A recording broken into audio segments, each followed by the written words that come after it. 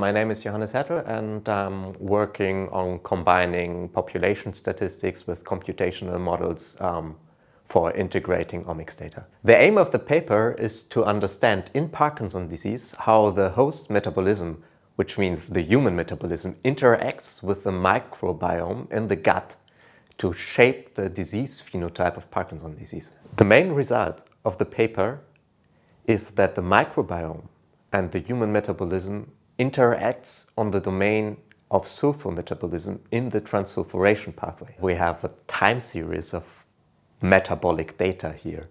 So normally we just have one time point. We're measuring something in blood at one time point.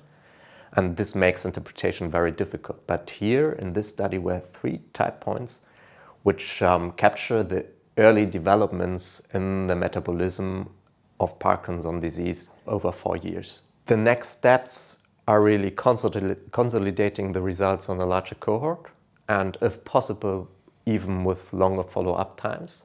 And also we need to go to experimental designs because here we're talking about observational studies in humans, but we need to combine it with experimental designs as well to get mechanistic insights.